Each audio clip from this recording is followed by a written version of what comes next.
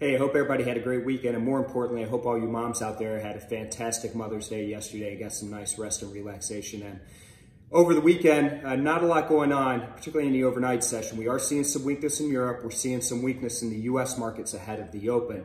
And there's a lot of rumblings right now around a second wave of coronavirus cases. We're seeing it most notably in South Korea. They've seen a recent surge in cases, and there's fear on the street right now that as the U.S. starts to reopen, as Europe starts to reopen, could we potentially see a second wave of cases, which starts to pull this economy back even further. So seeing some pressure as a result of that this morning.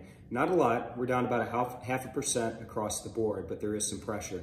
We're also seeing flight to the dollar as a result of that, or as you may expect. So when you look at the currencies, we are seeing some strength in the dollar at the moment. You take a look at that oil market, another 3% to the downside in oil, so continued pressure there, sitting about $24 a barrel in WTI. Now again, remember, we talked about that May 19th expiration date. So leading into that date, where that June contract rolls off the board, we could continue to see an uptick in volatility, particularly to the downside. So something to be aware of.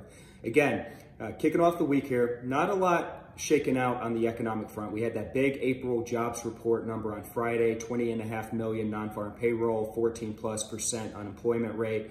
So definitely some weakness out there. Some big headlines continue to make their way out. We've got initial jobless claims coming out this Thursday. You can get in on Nadex and make your predictions today for that. Outside of that, a handful of Fed governors speaking throughout the week.